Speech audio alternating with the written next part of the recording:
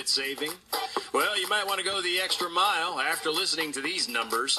The nonprofit Child Care Aware of America suggests that in nearly two-thirds of the country, it's more expensive to send a toddler to a child care center than to a public college. Well, that's crazy that some people have to pay child care, which is twice as much more than college tuition. Oregon, New York, Minnesota, Massachusetts, and Colorado are the 5 least affordable states for child care, where it can cost up to $16,430 per year.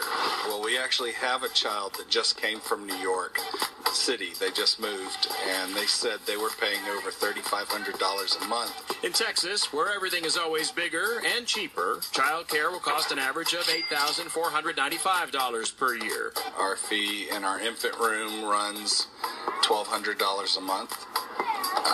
And then that gets less expensive as the child gets older because the number of children to a room increases. Safety regulations, labor, housing, food, and utilities are some factors driving the prices up. Clearly, if couples knew more about financial planning, nobody would ever have children.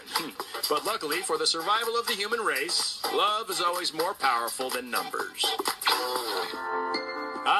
The big church